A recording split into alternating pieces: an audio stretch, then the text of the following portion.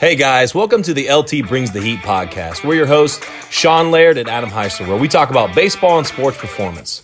With topics ranging from coaching, business, and player development, our goal is to bring you a no BS approach to development in baseball and sports performance. Hope you guys enjoy. Let's rock and roll.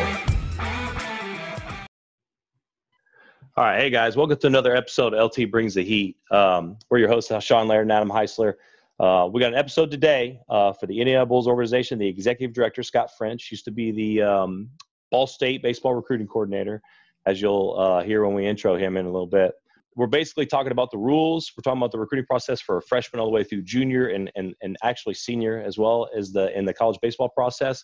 But we're going to dive into some parents, overbearing parents, and making sure you're not hurting your son in any way in the aspect of things. There's a lot of good stuff here. Adam, what was some things that stood out here to help people understand going forward? One thing that stood out to me was definitely the scholarships. For those that don't know, as a baseball, you only get 11.7 at the Division I level.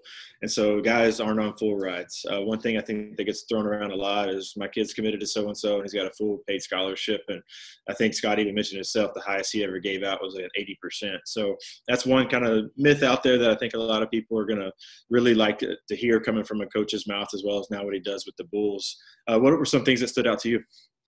One thing that I really enjoyed him talking about, and he talked about the GPA with the players and stuff, but I really love hearing guys say, when they go to the field, they're looking at character, they're looking at how guys carry themselves. But on top of that, he was like, we're looking for athleticism. And I think that's something that guys are like, my son has this tool, this tool, this tool. And there's the misconception. And I bring this up in the podcast that there's a question that was asked to me on social media that my son has 4 tools and has great academics, so he's not being recruited. And obviously that's not true. He doesn't have 4 tools when it comes to the college perspective, because he said, like, we'll pick up guys that have 1 tool at times if it's a phenomenal 1 tool.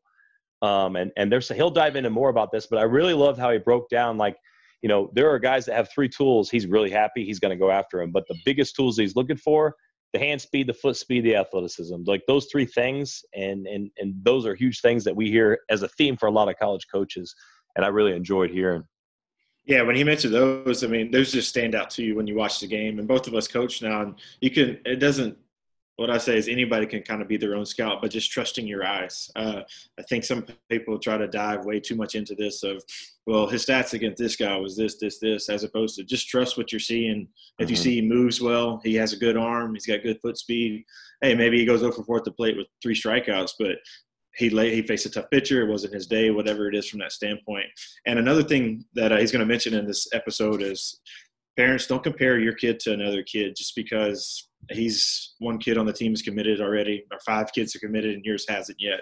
And he'll mention kind of just be patient. And that was a really big advice that I'm even going to start taking into effect when parents do talk to me about the recruiting processes. Be patient, especially during the times that we're in now, because all this stuff is kind of just throwing a wrench into everything.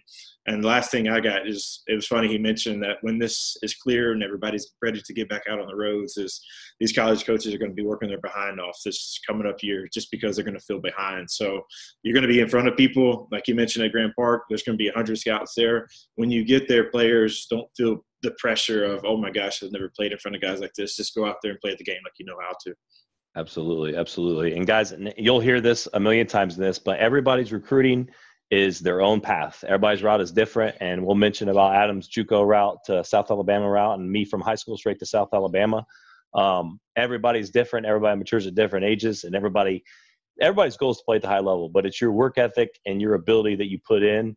That's what's going to separate you. And this is really good stuff, guys. Some of the rules, advice that we have for you, and a little bit of some story here. So hope you guys enjoy. Until next time, see you guys later.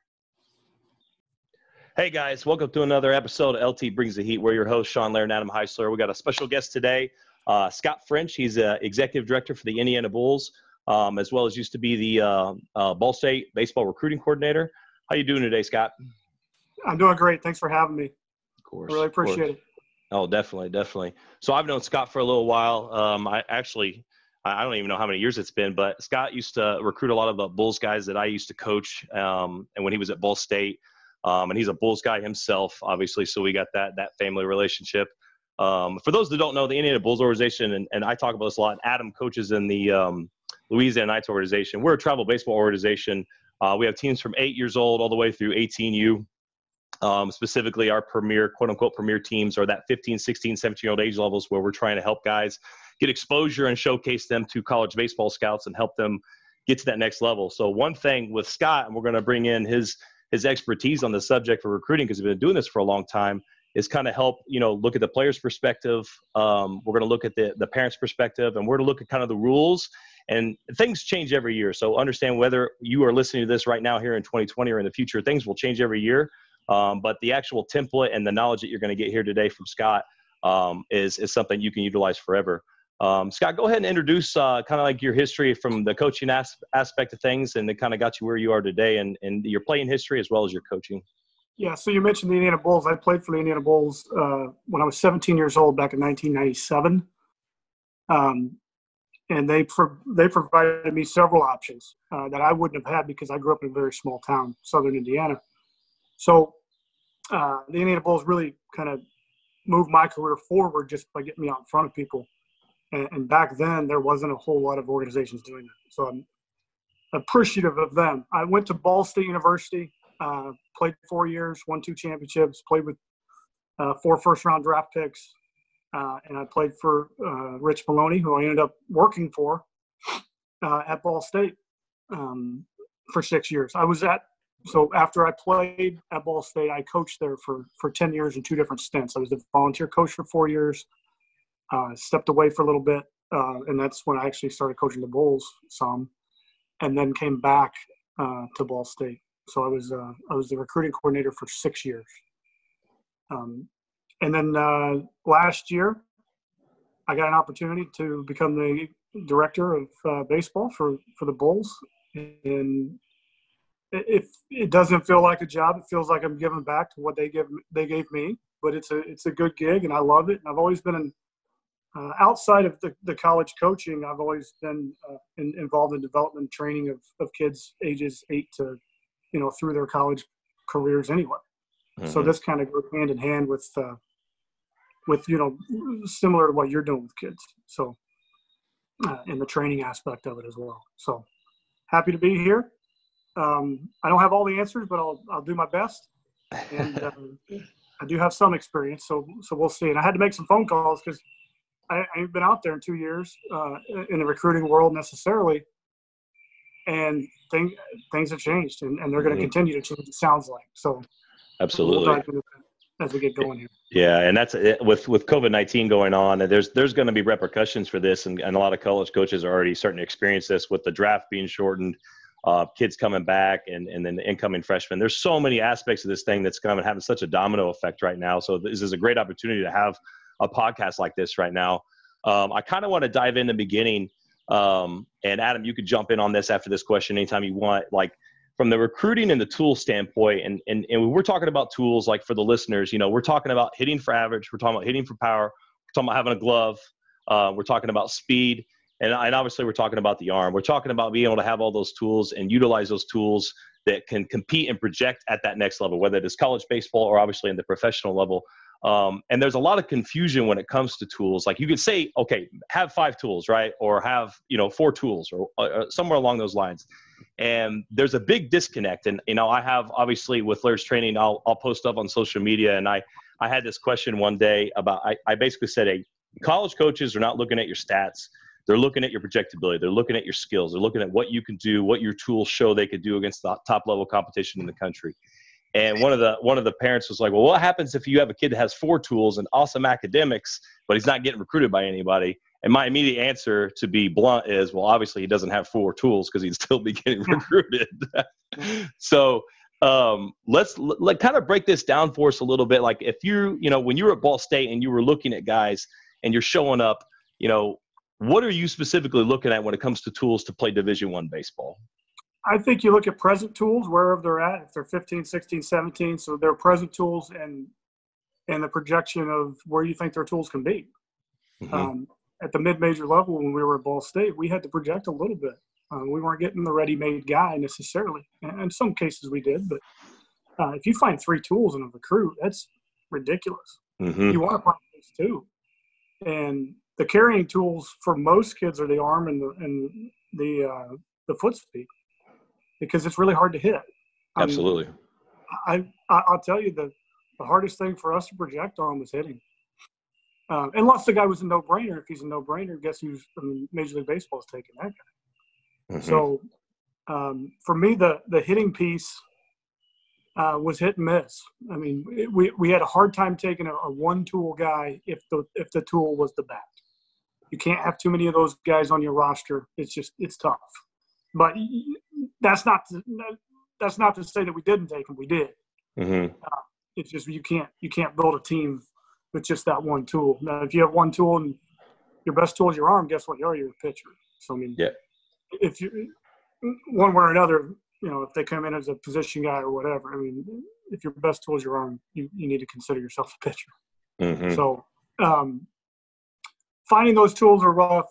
Projecting those tools, I mean, there's some difficulty in doing it, but you also look at a kid's athletic frame, his athleticism, competitiveness, willing to do what it takes to keep developing those tools. So I didn't recruit this kid, but I know this kid. His name is Jeremy Hazelbaker. I don't know if he's around your age or not. Yep. Jeremy Hazelbaker came to Ball State. He ran a 6'9". He was 6'4". Had a good frame to him. He ran a 6'9". He ended up running 6'4" 2 years later, and he was a 4th-round pick. Left-handed hitter, and his best tool was his run tool, but the bat came along as he got older. But that's a guy whose tools really jumped even when he got to college, and he kind of made himself a player. But it was through hard work. I mean, he did it. We didn't. To say that we developed him, I don't know about that. But yeah. You look for, I think, if you find a guy with the drive to do what it takes to continue to get better, guys just get better. I mean, there's so many stories of kids that got missed in high school. Still today, they get missed, and then they go somewhere and they grind it out, and you don't even recognize them 2 years later because their tools continue to get better. Now, present tools, I mean, you're not going to find power in a high school kid. If you do, it's really hard. Yeah. It's basically gap to gap, right? Yeah, it's gap power. I mean, when we were talking to Jeff Mercer the other day on that Zoom call, he said, I mean, if you're a college player, you have to hit at least 12 home runs for you to have power where you impact the game. Mm-hmm. And he made a good point. He said if you don't if the home run's not in play, so if you're not hitting 12 plus, how else will you impact the game? How else can you impact the game? With your feet, with your arm, with your glove, with your tools, right?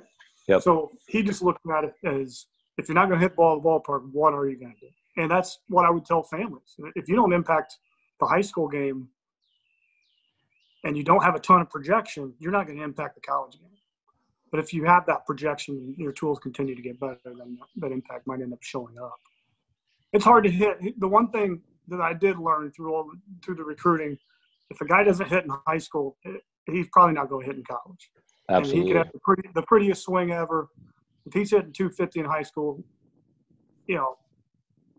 it's going to be really hard for him at the next level. There are cases, and I know some cases, but when a guy hits, he hits most of the time. So I don't know if you guys agree or disagree with that. 100%. Like hitters hit, and you nailed it on the head right there. It's especially from a mid-major at Ball State, and Ball State's obviously had a lot of success, and you guys have just produced draft picks out of that college. It's very easy. The guy that throws 92, that's 6'3", 215, that's easy to recruit. The hard part is the hitting aspect, and a lot of part of this, especially the people listening, everybody can hit that 75 to 82 mile an hour fastball at the high school level. Like, a lot of guys can do that, but the projectability, when you're watching guys recruit, you want to see the guys that hit against that high velocity. That's what's going to transfer more over to college. And that's why it's so hard, because how often do you'll go to a game and you don't necessarily see a guy throwing 86, 87 miles an hour against those hitters that you have to recruit. You kind of have to hope and project based on what the tools that you see that fast twitch or that quick twitch is going to transfer to that 90 plus in college. No doubt. The swing and miss as well. So you try to stay away from the swing and miss when possible. If you swing and miss, you better hit the ball at the ballpark. Mm-hmm. Mercer brought up a good point on our Zoom call the other day that he likes to see guys at least recognize spin. You can teach them how to hit spin if you can recognize that they can see it, they can lay off of it. So that was a big thing for him in his recruiting. He's had a lot of good offensive teams wherever he's been too. So we had a really good offensive talk the other day. But I'm totally in line with that. So you got to be able to hit the velo, and it takes bat speed to do it, bat speed and timing. But the whole breaking ball thing was something Mercer in there that made sense as well. So yeah, that makes total sense, Scott. And I'm glad that you brought up the hit tool, because from a speed standpoint, the clock's going to tell you how fast you are, and then from a throw-in standpoint, the radar gun's going to tell you how hard you can throw. From the hitting standpoint, you mentioned it's kind of the hardest one to recruit. What is some things that you look for? You mentioned bat speed and like pitch recognition. Was there certain things that, even if he went 0 for 4, is not necessarily you just crossed him off the list, where he had some good at bats? He saw pitches. He hit the ball hard on the barrel 2 or 3 of those times. What were some things that stuck out to you when you would watch hitters? Yeah, what kind of a bat he takes, pitches he lays off of. Will he take the walk? Is he going to get on base? Outside of getting his hits, how else does he impact the game to get on base? On base percentage is a big deal, obviously. From a mechanic standpoint, you want to make sure his lower half can connect with his hands a little bit. You see bad lower half hitters at times, and for me, it was about the rhythm and how the lower half got ready a lot of times, because I can fix the hands and the barrel. Angles. I can fix his angles and his body positions. Does his body function? Mm-hmm. So that, from a hitting standpoint, that was at least what I was looking at. That's good stuff. But if a kid, a lot of times you find if a kid has arm strength, they have bat speed because of how their lower half works. As long as their arm path is clean. So we took some chances on some arm speed, foot speed guys. One of them was Alex Cole, ended up being a third rounder. I saw him play 2 at bats in Chicago his junior year. I got 2 at bats. He threw a ball 97 from the outfield. He ran a 6'9", 6'8". I saw 2 at bats. He was a 3-sport athlete. His bat to ball skill was really good. He just didn't miss. I mean, I talked to several people before I actually offered him, but he ended up having like a really good bat to ball skill in college. His hand-eye was ridiculous. But we took a chance on him, and he was really raw, Wisconsin raw. Played 15 games his senior year, but came in and he did all the work, and he developed himself, made him a player. I think he's in high A with the Indians now. But, yeah. That's we just sat down with Mercer actually last week and had him on and talked to him, and the big thing he was talking about is, hitting obviously is the hardest part to recruit, and he would always say, like, we're going to take some chances on those athletic guys, the guys that have some fluid and have some ability. Like, we can teach those guys hitting in a lot of aspects and teach them a good approach and help them with timing and help them with positioning, strength and stuff. But, the big thing that, like, we will recruit when it comes to hitting aspect, the thing that we rely on is that athleticism, especially like he was talking about at Wright State and then making that transfer to IU. Like, you go after the athletic guys, and for those that are listening, the guys that are athletic, he's talking about quick twitch. He's talking about guys that have the ability to run, hand speed. He's talking about, being able to throw well, the quick twitch. Basically, you're looking at a guy that's an athlete that if you throw a baseball player on another sport, he's not going to look out of place, essentially. And that's the way kind of I look at that. Is there anything you got want to add? Just to add to that, Adam, I'd like to hear your opinion on this, because we're in the North where our guys get less at bats. They just do. They get less BP on the field. They get less at bats than your guys down south. And it takes us, a couple years to catch up. And a lot of times it doesn't happen until kids do get into college and they get that kind of reps. And it just seems, I've seen the Knights play several times when I was recruiting in Atlanta. And the Southern kid just seems to be a little bit of ahead in that whole taking it at bat type deal. So no, yeah, I think you're hit the nail on the head there from a standpoint of, we get to get on the field here for high school baseball in February. So they're starting in February. Not only that, but there's maybe only 2 or 3 months out of the year where they can't be on the field due to weather. So if you say they're going to be out there 8 months out of the year getting their practice in, as opposed to hitting inside the cage. I understand the cage is important, and especially with weather, where up north we have that advantage of all of our practices most of the time are going to be on the field.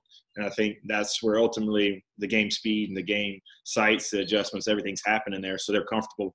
Whereas the northern teams that would come down here, we'd play them when we were at South Alabama together, and they were a little behind. Maybe they were missing routine fly balls because they haven't been out in the sunlight lately, or they weren't up to full speed, which I would say it takes them 10 to 15 games to kind of get going to catch up to game speed. So I think you hit the nail on the head too. Another big thing down here, down south, is football is humongous. And I think so many of the kids play football and the baseball combo aspect, and just going back to the athleticism standpoint, is they're always doing something, whether it's moving, mobility, and just being able to translate from athleticism, like Sean said, of when they get put in another sport, they don't look awkward out there. They're moving just because they know how to. Yeah, that's a good point. Now, I will say the benefit of a northern player, if you're a northern player out there, is that scouts still give you some projection. Mm-hmm. The southern player, just from talking to some scouts that I know, the southern player better be ready to go. But they give the northern player sometimes more of the benefit of the doubt that he will project more as he plays more against higher level competition. So yeah, that makes total sense. We were actually just talking about this the other day. Somebody asked, how did Mike Trout go 25th overall? And I mentioned he's from New Jersey or Pennsylvania. I'm not sure which one, but he doesn't play year round. Yeah, so he's not playing year round and going to these perfect games all the time and doing that stuff. I said that's why they had the late projectability, and now you look where he's at now when he gets to devote his time to doing this all the time, full year. Yep. And I'll add on to that too. Like we'll play Excel Blue Wave. I feel like it seems like every year in Atlanta somehow. Like we'll play those guys, and you'll play, and we play the Scorpions and teams like that. And you watch kind of the mannerisms, the swag, and the comfort that they have at the plate, picking up spin or seeing pitches and being able to make sure they're not. Their 2-0 swings are a lot different than our 2-0 swings up north a lot of times. And I don't want to dive into philosophies and stuff like that, but I think you guys are really on the same part here. Is like the more you do something, the more comfortable you're going to get at it. And, if I'm a scout or if I'm watching that stuff and Frenchie, when we're at tryouts and we're watching guys hit BP and stuff, you can see the rhythm, you can see the tempo, you can see the swagger, you can see the confidence, you can see that stuff. And that's a big aspect of things. Like, we go and we'll play certain teams, and it's not a coincidence that those same certain teams every single year have those characteristics that you see at the plate. Yeah, no doubt. I kind of want to dive in this, and this is something that's really confusing for people is, and there's always, I don't want to get into, too blunt, but there's always that woe is me, like, why am I not being recruited this time? Could you break down for our listeners, the difference between the freshmen and the sophomores that are recruited early in the process of recruiting versus the juniors? And after this, we'll kind of dive into some of the rules and stuff as well. Yeah, I mean, there was a shift in recruiting, I'm guessing between 2013 and 2015, mm-hmm. And that's right when I started recruiting. There was a shift to where some schools were going young, going early, having kids on unofficial visits, but they were going young. They were getting out in front of the curve. And they trusted their ability to evaluate a 14, 15-year-old kid. Because when all of us played, we got recruited when we were 17, right? Mm-hmm. I never had a scout at a 16-year-old game, let alone 15, let alone 14. Yeah. But that's where we're at.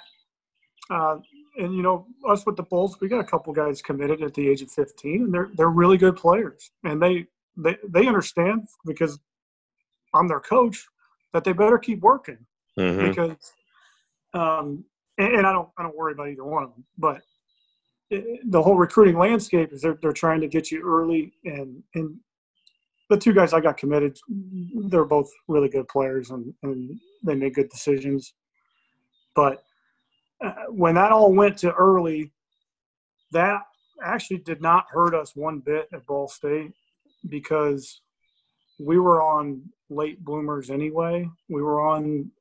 And we always had the money left over to be able to, we were that guy with money, with scholarship money, when everybody else was done. Mm-hmm. And that actually worked to our benefit more than it would have been if we would have tried to recruit a 15-year-old kid.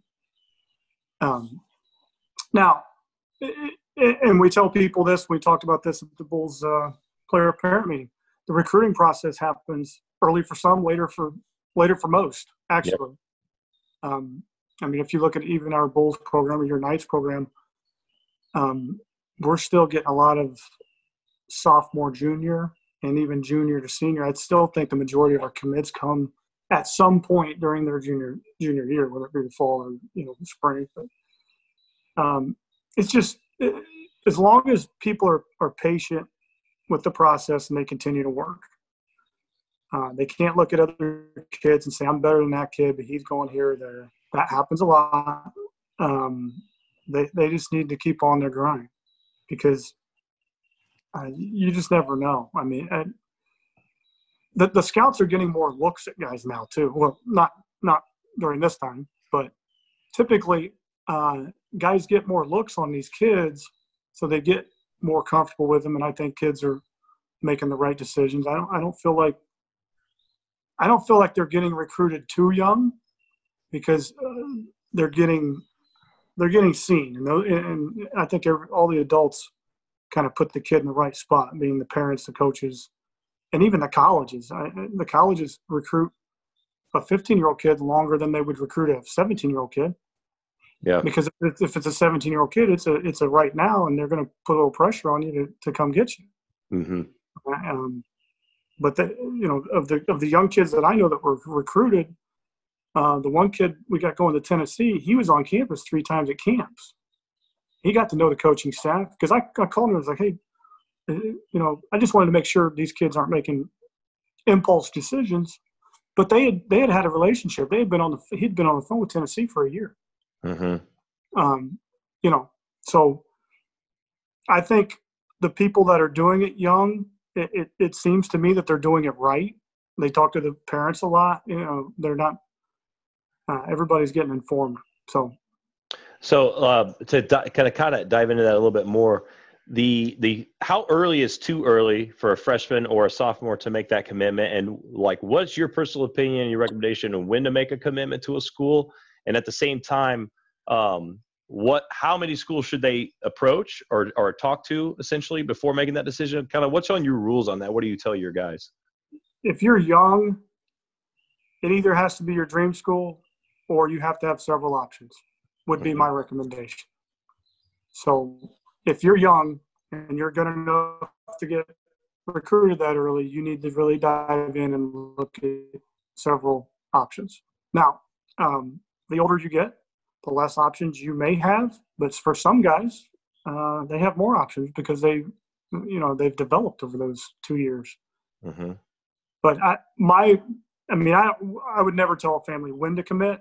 I would just say if you're going to commit early, make sure you have more than a couple options, so you kind of get how the whole recruiting process works, so you can compare. Gotcha. Yeah, and you're sitting in a great spot where you were a college recruiter, and now you're doing this with the Bulls, where both you and Sean can give advice to these parents. One thing I would recommend to parents that are listening to this is go to guys like this and ask them questions. Don't just try to sit back and make the decisions on your own. Use the guys that have had experience doing this. And I think one key thing that stuck out to me was when you mentioned don't compare yourself to another player, because I see that happen more than anything is, Coach, this guy's ranking is this and my ranking is this. I should be going here, as opposed to, like we got to the very beginning, was projectability. Maybe he's 6'3", 210, and he could even grow more into his body, whereas maybe you don't have that quite yet. So can you just kind of explain of committing to a school, maybe that you have a relationship with a coach and not so much about what's the name across the front of the jersey, just to say, hey, I committed and I'm the first one in my class to commit? Yeah, don't just commit to commit. That's for darn sure. The relationship matters. You need to have a relationship with the head coach. The head coach writes the lineup. The head coach makes pitching changes. It's good to know the recruiting coordinator and to know, if you're a pitcher, to know the pitching coach, and that all matters. But I think you got to have a pretty good relationship with the head coach, because he makes all the important decisions, to be honest. I'm sorry, what was the second part of what you just said? Yeah, just how important it is that not getting caught up into the name across the front of the jersey. Oh, yeah. Yes.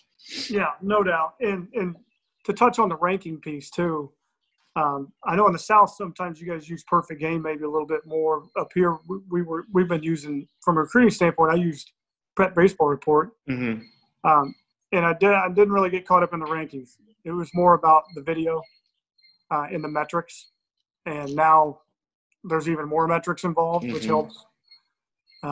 which helps recruiting. Metrics matter to some schools, they don't to others.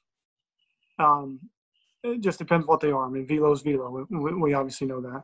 Exit velo can be a little tricky, I think, in hitting, especially if it's done off a tee and it's not done in game. Agree completely. But the name, whether you want different players, different families want something different out of recruiting. I knew from a mid-major when I called certain kids that I would, if they're being recruited by big schools, I would be upfront with them. Do you want to go to a big school? Are you open to coming and maybe playing right away or having the opportunity to play right away? What's important to you? So, like for me and how I ended up at Ball State, I was recruited by several schools across the country and some bigger schools. For me, I had a good relationship with the head coach in my recruiting process. For two, they were pretty good, and I like to win. And they were pretty good at the time. And for three, I knew I'd have an opportunity. Opportunity to play. I wanted to play. Most of these kids never sit the bench their whole life, and then they get to college, and that's the first time. So to get back to that, whatever the family, most of the time a family needs to figure out what's most important. For some people, it's finances. I want the biggest offer I can find. Mm-hmm. And that's fine too. I mean, but different people have different needs, and they want, some guys really want the big school. Some guys just want the best fit. I think it's to each their own when it comes to that. Yep. And that's definitely something that everybody needs to, and I always tell guys, like, you need to write down the goals that you have, the objectives that you have. Like, you need to know, like, what do you want to go to school for? How much, like you said, the big thing is, like, how much is money important? Now, obviously, with baseball not getting full ride scholarships, a good scholarship, 25 to 50%. There's a lot of guys that are averaging somewhere right around that range. And most of the guys, from the high end range of the scholarships are going to be the big arms, the power pitchers, and guys up the middle on that aspect of things. And with parents constantly comparing themselves to, or comparing their son or, to other players, there's a big disconnect when it comes to that projectability and the tools.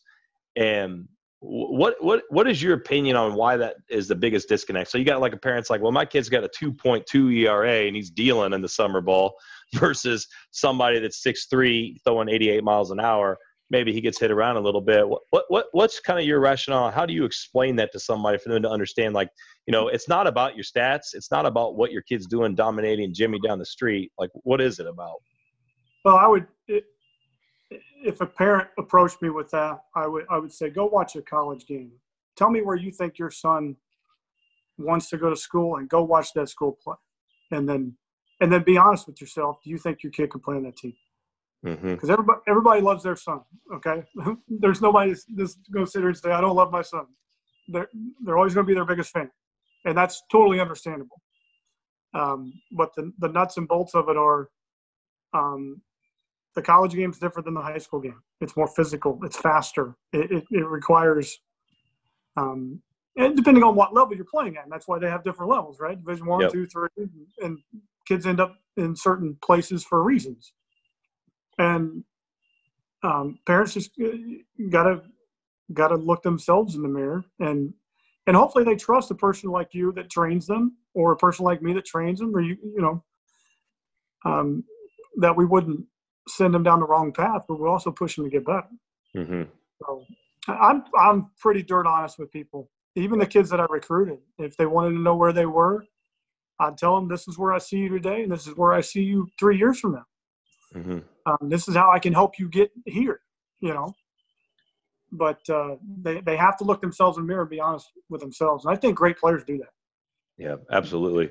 The guys that try to grind and get better, I do think the better of a player, you look now there's proof in the pudding of the kids that we recruited and where they ended up and why.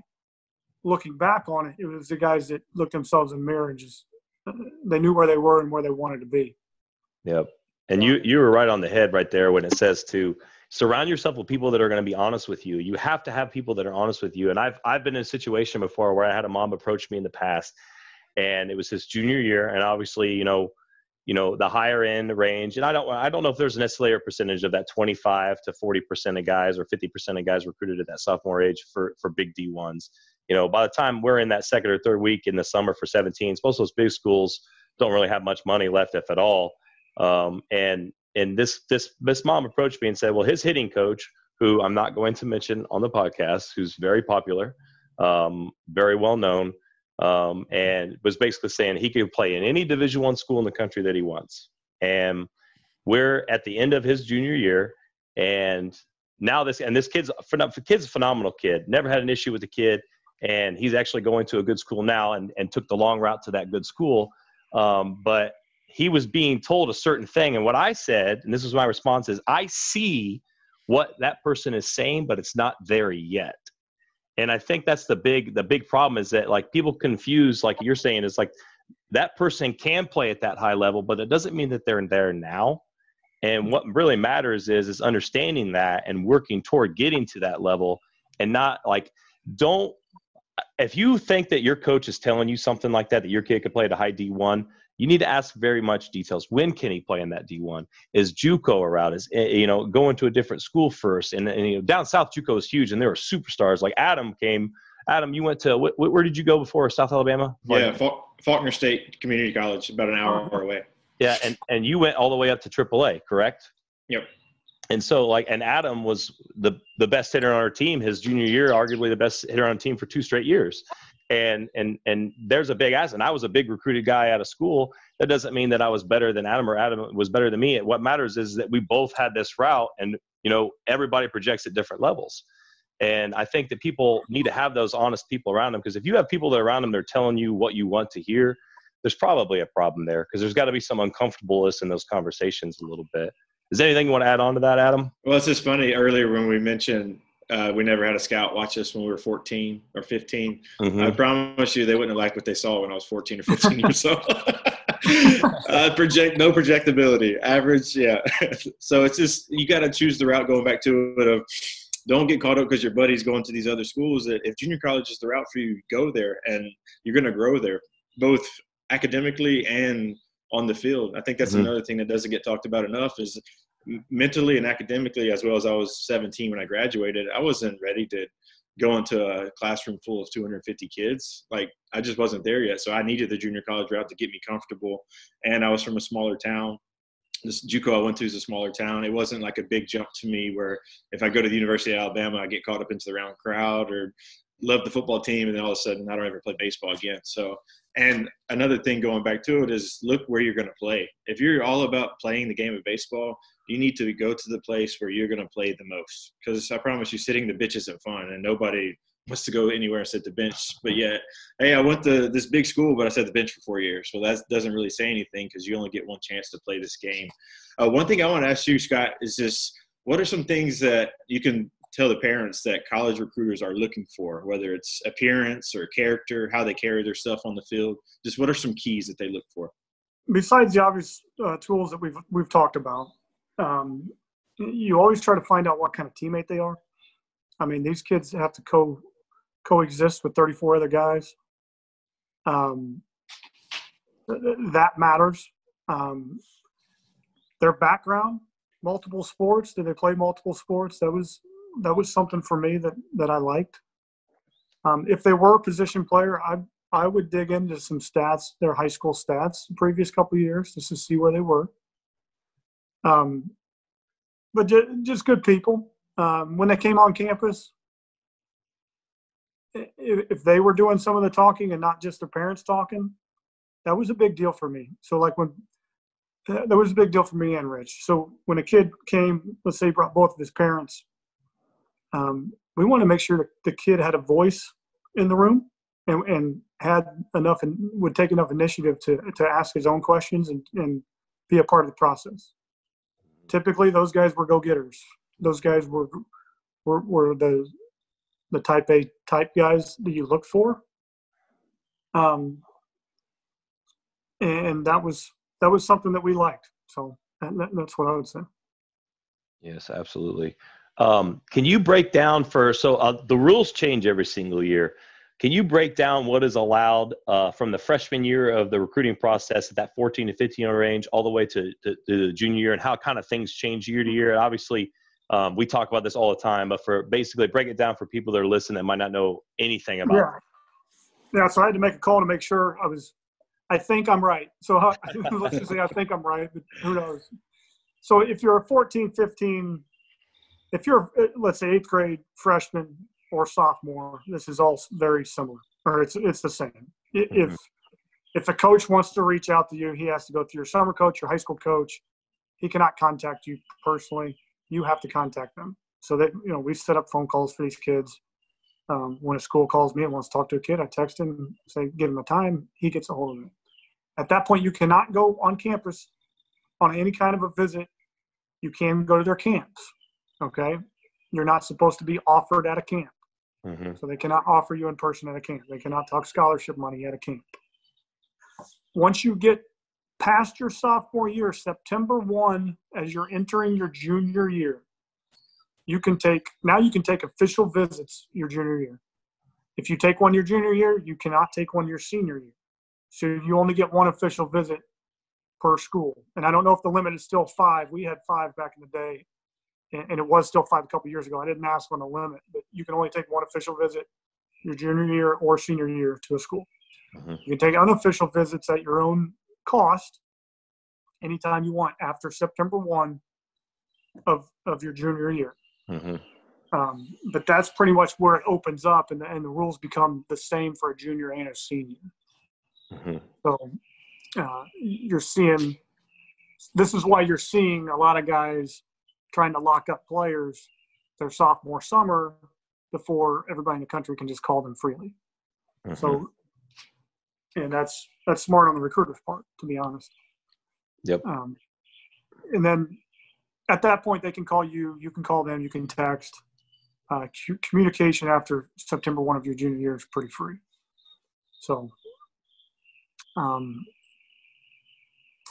I think that's about it. You still sign a national letter of intent November senior year, and that's the only thing binding to you to that school. So, any verbal commitment really has no bearing other than the fact that it's probably a handshake deal. And I'm glad you mentioned the verbal handshake, because I think a lot of kids will get caught up into the verbal stuff, but they don't realize that can get taken away at any time if you quit working and quit improving. They're kind of we talked about the projectability is just because you verbally shake hands with somebody and say we're ready to roll, don't get lazy and just kind of back off everything. You have to go even harder just to make sure you keep that spot. Yeah, and I mean, you could point at the school that would let a kid go, and everybody has a story about the school letting a kid go. You could point at the school, but you also got to point at the player a little bit. Yeah, you got to look yourself. But anybody who commits to a school when they're young in our organization will know what that means, and you better keep working. So glad you brought that up. Absolutely. So, and we talked about the factors in deciding a school, and we talked about that process. When everybody obviously wants to play at the highest levels at Division I baseball and all that stuff, and and I always tell everybody, college baseball is college baseball. Playing at any level beyond high school is a big deal. And there's guys that play in the MLB, and I think I saw something where like 40 to some odd % of guys that are playing the MLB were not Division I baseball players or something like that. I might be just, remembering something from Twitter that might not be correct, but that basically what it means is there's a bunch of different avenues to take to be able to get to that highest level. When do you advise guys on saying, hey, you need to open up your options to being able to go to any level, not just D1? When do you talk to guys about that? That's a good question. And I'm going to start talking to them a little bit earlier about it, because I think kids will hold out for maybe a D1 offer until their senior year, when I think they should be more open. The education piece comes into play with some of these people that don't want to go to junior college. And I don't necessarily like that, but to each their own, okay? But if you're truly wanting to be a ball player and take the route that Adam took, I think that route is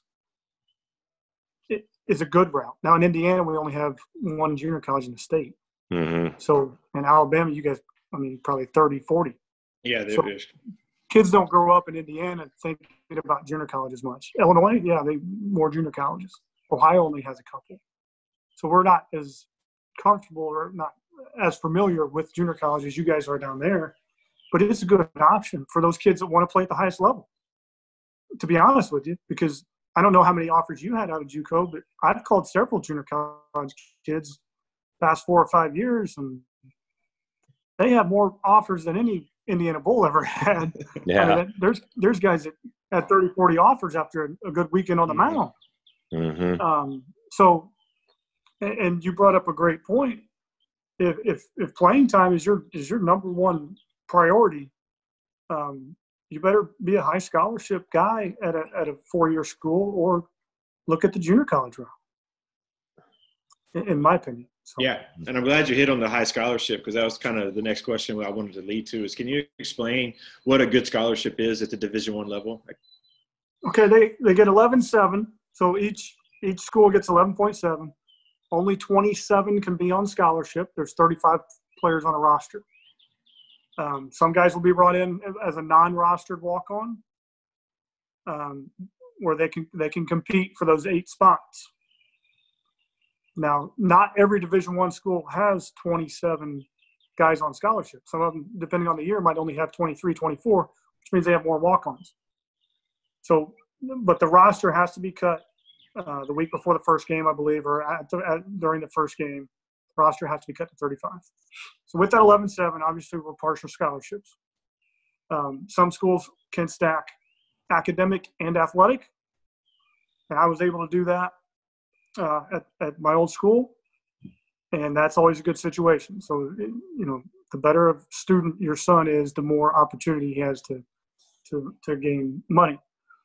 We always said, the scholarship amount depends on not only how good you are, but also the priority that we put on that position. So your catchers, your shortstops, your pitchers, anybody that can play in the middle of the field, except maybe the second baseman. So if you think a guy can play short, center field, catch, and pitch, you're going to probably pay those guys first. Mm-hmm. And they have to give you, if they give you a scholarship, at least at the Division I level, it has to be at least 25%. Had several guys on 25%, gave out 1 full ride in 6 years, and he's in the big leagues. So a good scholarship, for an arm, would be 50 to 65, 70%. Mm-hmm. And I think this is where you see a lot of different scenarios in college baseball. I can't speak to too many other schools. I just know that we were always somewhere in between that 30 to 70 range with guys if we could. We didn't want to feel like we were nickel and diamond guys at 25. And we really couldn't afford to give 80% to everybody. Mm-hmm. And to be fair, a lot of the no-brainer type guys that go to a bigger school, maybe they get that money even from the bigger school because they're a no-doubter. At a smaller school, it's more of a projection.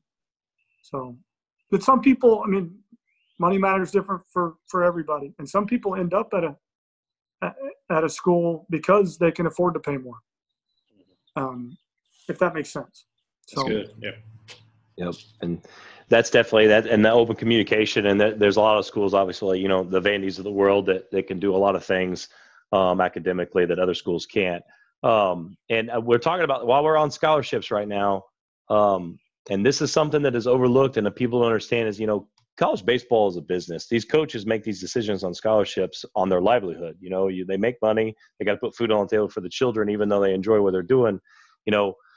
Explain to the parents about scholarships, how they are not promised for 4 years, how some institutions may say that they're going to be promised for 4 years, but and realistically, year to year scholarship wise, how would you approach in explaining that to a parent and a player? Yeah, you sign your NLI, your senior in high school, that promises you your scholarship for your freshman year. Then you basically re-sign that agreement every single year. So it's a 1-year contract. I can't speak to how guys cut scholarships or don't cut scholarships. We just never cut scholarships. I do think things are in play at a lot of institutions where they're not allowed to. So I definitely will not mention a particular school in this case, but I'll just tell you that that's another thing or another reason to have a good, strong relationship with the head coach. Mm-hmm. So you can always walk in his office and look him in the eye and talk to him about whatever you want to talk to him about. And when it comes to scholarships, I mean, some places, maybe if you don't perform, they pull your scholarship. Yep. Is that on the player? Is that on the school? That's I think an individual. I think each situation's different.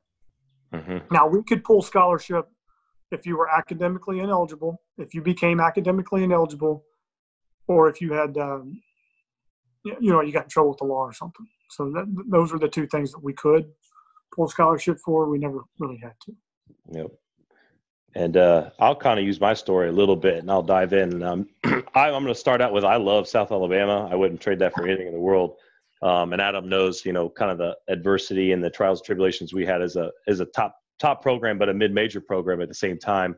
But I went on scholarship South Alabama, and my first year I showed up. I had fractures in my L4, L5, S1, tearing my ligaments, and I had some disc issues, some degenerative disc issues. And the first year I was still on the scholarship that I committed to. And I had to go in there after the first year, taking a medical red shirt because I couldn't play, obviously. And they basically said, like, hey, we've got to cut your scholarship down. And they didn't really cut it. And I'll give them credit to this, is they didn't cut it much, but they cut it, enough to piss you off, obviously. But at the same time, like, you got to look at it from both ends of the spectrum. Like, I was 19 years old. I didn't do anything to produce to the program that first year. And so I understand, like, even though I'm 12 hours away from where I in Indiana, they've got only a certain amount of scholarships. They had to give some of that money to somebody else in order to pick people up. And I understood that. And one thing that I will say is they said, hey, if you produce next year and you show up, your scholarship will be right back where it was. And you do what you're supposed to do. And so, I have a lot of respect in that aspect of things, and I could definitely see both avenues. And there's a lot of programs, and again, we won't mention any that, say you're injured. All right, peace, you're gone. And that's one thing that South, like, they did things, and looking back on it, no matter what, somebody's taking money away from you, you're going to be mad, no matter the situation, because I knew what I could produce and knew what I could do. And again, I ended up having a good couple of years, and my back didn't really heal for 3 years until my junior year of college, where I felt okay. And even with that, like, they still kept their commitment to at least produce me some sort of scholarship money. So, and that was how South Alabama took that route. But there's definitely schools, and Frenchie, we were just talking to about a guy the other day that we won't mention, that his school, and they released him, and boom, he lost his scholarship. And he's at a different place now. But that's something that people got to understand is, like, and me and Adam talk about this all the time, like, you got to stay healthy, and the preparation that you do between college and high school, like the weight room, all that stuff, like, you got to stay healthy, because that's not only if you don't produce on the field, they can take it away, but injuries, they could take it away. And some schools, they're always trying to recruit the bigger, better person. And just like at South, like, they always try to recruit new guys to replace you. That's just baseball. They're trying to create that environment. Adam, is there anything you want to add on to that? No, I think that's the cool thing, because, I think speaking of South Alabama, that was kind of the difference between – I want to say when Kittrell was there, all the scholarships were honored for 4 years. And that was one of the adjustments when Calvi came, was he kind of took that away, and it was a year-to-year thing. And I don't think he'll mind me saying that. We talk about it all the time. Mm-hmm. But it helped get their program back to going to regionals again, too, where it wasn't, hey, you came here, you didn't project, you didn't turn out what we thought you were going to be, but yet you're stuck giving them that scholarship, versus hey, you didn't put up this year.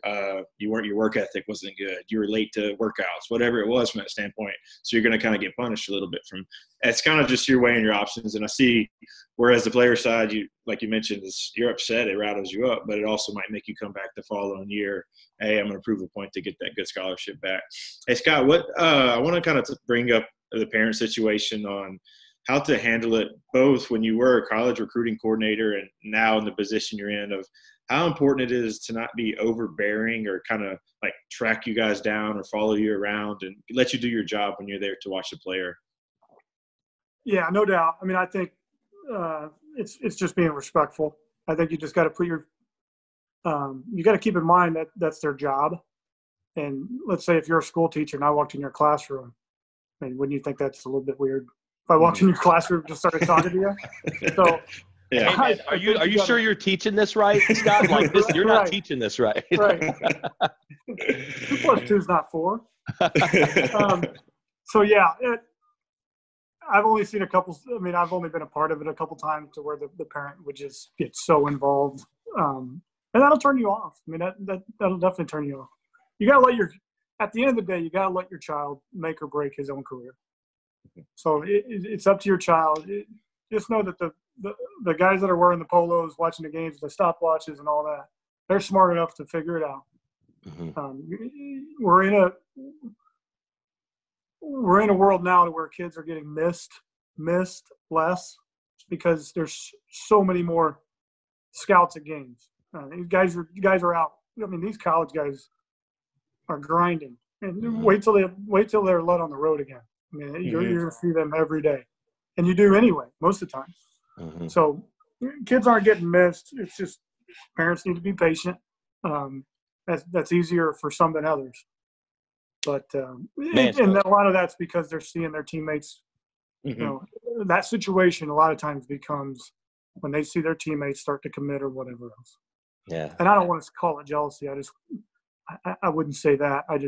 There's a sense of urgency in that situation. Yeah, which is understandable. They just got to be respectful. Yeah, fear of missing out, and it's weird. So you're saying the parent that rubbernecks, that's really loud, and is constantly going to the dugout and constantly talking to coaches, like that actually hurts the kid. That's kind of crazy. Isn't it amazing that we have to say that stuff? Yeah, and at some point you got to stop carrying your son's backpack. Oh my God, yeah. Don't even get me started on that. That's a rule. Like no drinks during the game. And you'd be surprised like how many people get upset about saying, hey, don't bring drinks in the middle of the game. Like get everything they're ready before the game, and then boom, like it's the game's on.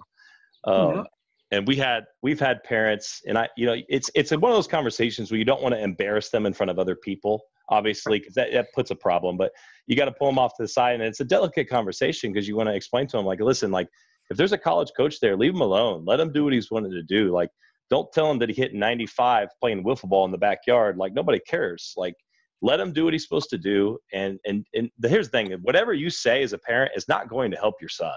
It's not going to help. It could only hurt him. It can only hurt. So, and that is something that is missed. And I would say for the most part, our Indiana Bulls program, our parents do a phenomenal job, and they understand that because they're taught that in the process. Yeah. But there's definitely one or two things that, and it's most of the time it's not on purpose. They just kind of do it unknowingly, and they don't understand kind of the bedside manner, if you will, of being a parent at that recruiting process. But when it comes to the parents, and we're talking about them being overbearing, we're talking about being overinvolved.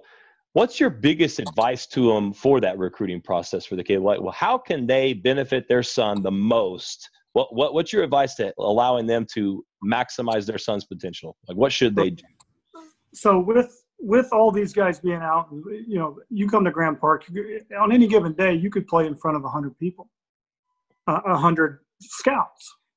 They got to realize the anxiety of the player.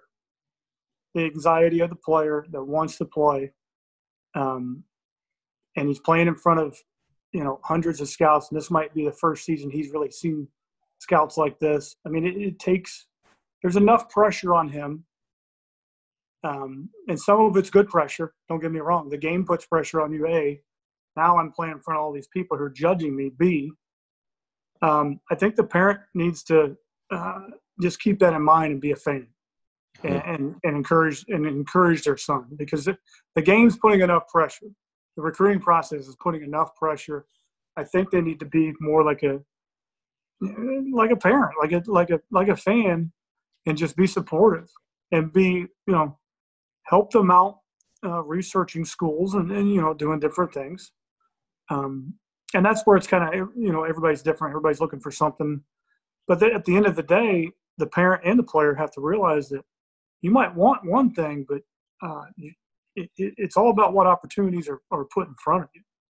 So they just got to understand that. Just because I want to go to school A doesn't mean I get to go to school A.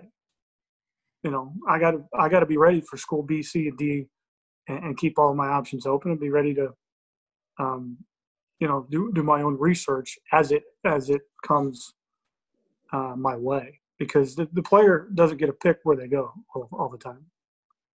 Mm-hmm. That's great. That's great advice. If you do, that's great for you. I mean, if you have all those options, which very few do, that's great for you. But for most of us, it's I might have wanted to go to school A, but here I got B, C, and D, and now it's time for me to focus on B, C, and D. Mm-hmm. That's awesome. Can you talk about the times that we're in now with, I think before we came on today, about the virtual recruiting going on because there's no games going on. People are watching social media bullpens, maybe old highlights they have. Can you, for both parents and players, kind of stress how important it is that you're putting good stuff on social media and not the bad stuff? Because I think you can almost do more harm than good by the stuff that you're putting out there.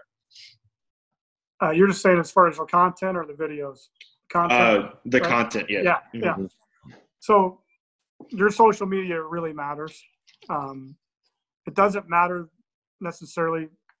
I mean, people aren't going to pick you apart, but if you have something bad, then that is sometimes a deal breaker.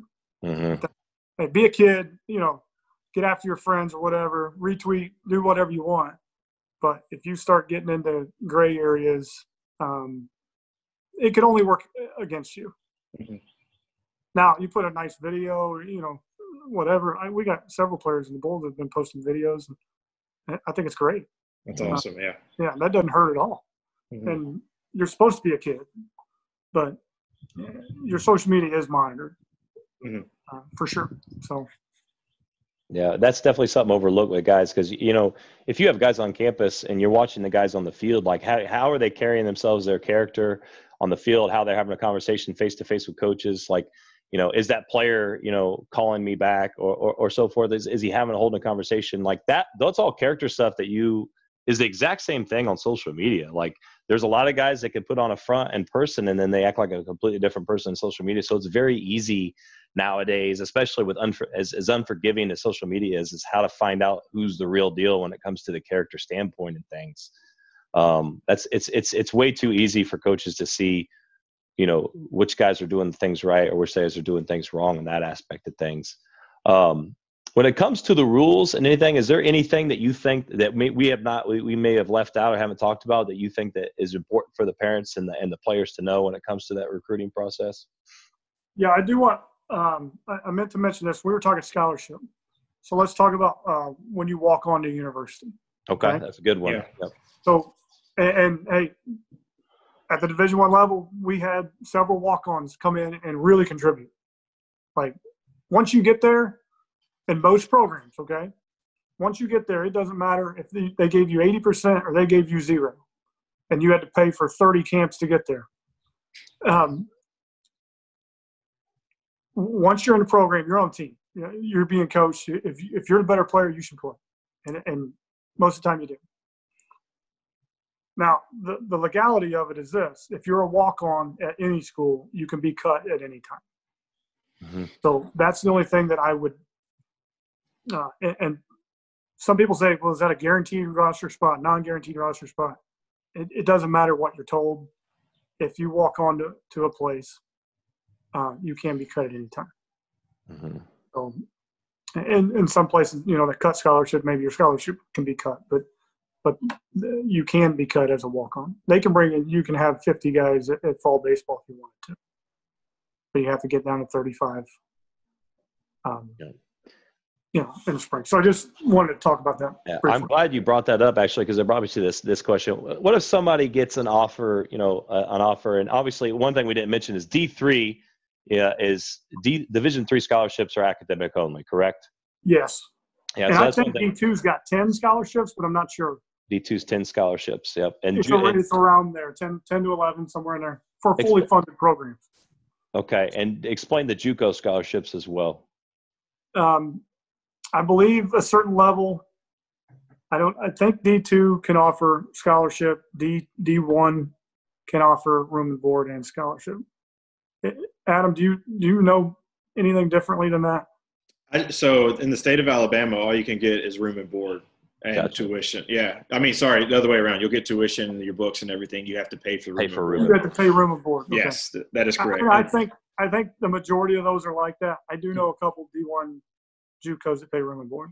And I don't think they pay for everybody room and board. They might have so many, but I need to look into that. That's a good question. Yeah, because in Florida as well as Mississippi, they can give that, and they'll give a stipend as well. So that's why some guys will leave to go to those states. Now in the state of Mississippi, they're only allowed 3 non-Mississippi kids to come over. So they're very they're very selective on which ones they pull into. So there's a little bit more rules in there, but in the whole state of Alabama, I think that's more common across the country, is it will take care of the tuition and books. You have to take care of the room and board.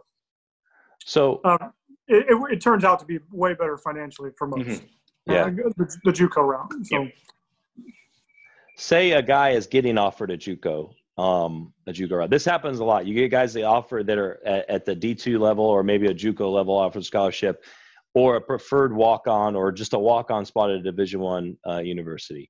This happens all the time. I had a lefty this past year that I think had played a lot of D1s that didn't exactly get some of those offers. What's your advice on guys like that? How do you make that decision? And I know that's obviously a personal thing, but I really get irritated when people don't understand that JUCO is a great route that you could take. What's a advice that you have on that, Scott? Well, I think it is personal as far as, is it education you're after? Is it playing time you're after? I think how good's the program type of thing. Mm-hmm. Kids will walk on to good programs a lot more than they'll walk on to bad programs. Yep. If that makes sense. I would not walk on to a losing program if I had a good D2 offer. Yep. If that makes sense. And I would always take a look at the junior college route. Yep. I always tell guys like the development aspect and what's gonna make you a better player. That's probably the biggest factor there. Like, ignore the D1, and there's gonna be something. Oh, it's D1, and they don't have a money issue. They're gone. But the development aspect of things for me is most important. I had a guy that I trained at LT that's making the transition from a D2 program to a JUCO program with hopes of going to a D1 program, but he's leaving that. The first program he's leaving because there was no development. He just not happy with the situation that he's in. So that's one of many people in that aspect of things. There's a lot of guys. The development is such an overlooked part of the process, and it's not asked about enough, I think, on scholarships, because people walk into colleges and they're like, especially at the bigger schools, they're like, oh, wow, this is the facilities here. This is this. It doesn't matter how nice the facilities are if there's not somebody that's worth a damn coaching. The one thing I'll add to this, if you're able to have a visit on a campus, and I don't care if it's JUCO, D2, D3, D1. So if you're old enough to be on campus and you get to see the team work out and you get to, you meet the coaches in person, make sure the player, if I'm talking to parents here, make sure your son has a conversation with players that play in that program. You'd be very surprised that the players do not lie. Yep. In my own recruiting process 20 years ago, I had 3 or 4 guys at one university say, do not come here. Great advice. I'm not lying. They were older. They were 21, 22 years old. They had bad experiences. These were guys that even played. One guy was their starting center fielder. And he said, do not come here. And I said, okay. That's probably the best advice you just gave right there. It's something we completely overlooked at thinking about is ask the players. It's like with any business, ask the boots on the ground. They're going to give you the biggest honest opinion on the situation, whether it's an organization, a business, and especially in college baseball. That's great advice. At the end of the day, you got to take I think when you're making a decision as well, you got to take baseball out of the equation for a second and say, would I go to school here? Would I have a good experience here? Am I going to enjoy this? Baseball, you should enjoy playing the game of baseball. If you go to a program where you're not enjoying what you do, you won't develop like you want. You won't have a good experience. Good programs always have strong alumni bases that come back. I mean, you guys are still talking about South Alabama because you guys had a great experience there and you won a lot of games. Yep. I do think that came into play with me. It's just being around winning baseball and knowing that I was going to enjoy myself too. Mm-hmm. Adam, is there anything else you want to jump in and ask about? Kind of at the end. Can you just talk about how important it is that with your and Sean's role of how you have to be 100% honest with college coaches when they ask you about players? Because I think a lot of parents' perception is maybe Sean works with my kid. He's a good buddy of mine. I treat him almost like a friend, but when it comes down to it, Sean has to be totally honest. If a coach is calling and asking, how hard does this kid throw? Can you just talk about that? Yeah, I mean, for programs like the Bulls and the Knights, obviously the program's bigger than any one coach, and the program's bigger than any one player. We want this program's been around for 20 years. We want it to be around for 200 more. So to have that respect from the college and pro community, we have to deal with an honest situation to where we might give our opinion and think one thing, but I think here's where we're at, and here's the nuts and bolts. This is where we are right now. And a lot of times, just so the families out there understand that most of the time when a college coach goes up to a Sean Laird or a Scott French and says, hey, what do you got on so-and-so? Most of the time it's work ethic related. Does he show up on time? Is he a good teammate? Stuff like that. They want to evaluate. For the most part, college coaches want to evaluate for themselves, or pro scouts. They trust themselves before they'll ever trust me or Sean. Mm-hmm. Now, if they're asking about a velo or something that's concrete, that's given. We're not lying about that. That's for sure. Yep. But we have to be, everybody involved has to be, honorable and respectful of the game. So. Mm-hmm. Definitely. Yeah. And we have to be honest. If the parent's an ass or the kid is, we have to be honest in that aspect of things. It doesn't mean it's a personal thing, but the Scott Frenches at Ball State or, Mercer at IU, if we approach them and we tell them anything that is not 100% the truth, they're not going to believe anything that we say after that. It has to be an honest evaluation, honest situation. And like French said, we talk about the character, we talk about the work ethic, we talk about the actual metrics, the physical things that we can say, and then things they need to work on. I always take the adage of I will give too much info if possible. But at the end of the day, like French just said, they're always going to trust their own opinions, even though sometimes I feel like that we know better. The only thing I really don't want to get into is academics. Yeah. Because when I was on the other side, I had so many kids lie to me about their GPA. Mm-hmm. Anyway, so I don't want to be put in a situation or put Sean in a situation where a family says, oh, yeah, little Johnny's got a 3.4. He tells IU, Purdue, whatever, hey, little Johnny's got a 3.4. Purdue recruits him for a month and then gets his transcript. He's got a 2.5. Little Johnny's got to go to junior college. Oh, yeah. You know what I mean? So that's why I don't mess with academics, because that's between the family and the school, in my opinion. Mm-hmm. That's between the family and the school. So the school has ways of getting it. They'll get it. They'll figure it out. That's a good point. That's a really good point. Sometimes we trust what we see, what we hear a lot of times, instead of, let those guys make those decisions and look that up themselves, make that decision themselves. We can have a radar gun and see 90 miles an hour, but unless I had every player's transcript, I wouldn't be able to talk about academics, and that's why I leave that up to the family and the school.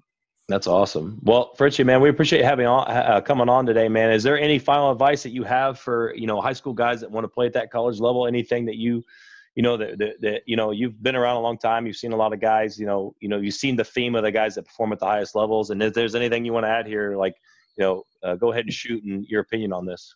Well, I just think now more than ever in the situation that we're in, you got to stay on your grind. Mm-hmm. I think you got to control what you can control. You got to, become the best athlete and the best baseball player and the best teammate that you can be. If you start getting recruited, make sure you communicate. Make sure you communicate as they want you to. Make sure you have, you're the one being recruited. Your parents aren't being recruited. You're being recruited. They will help you out with the process, but you're going to get recruited when you earn it. Mm-hmm. If you can think of it like that, you're going to get recruited when you earn it. So go out and earn it, and good luck to all of you. Thanks for having me on, Adam. Good to meet you too. Yeah, nice to meet you as well. You did an awesome job. Awesome, man. Well, we appreciate it, buddy. And until next time, guys, make sure you guys review and give us that 5-star rating, and we'll see you guys later.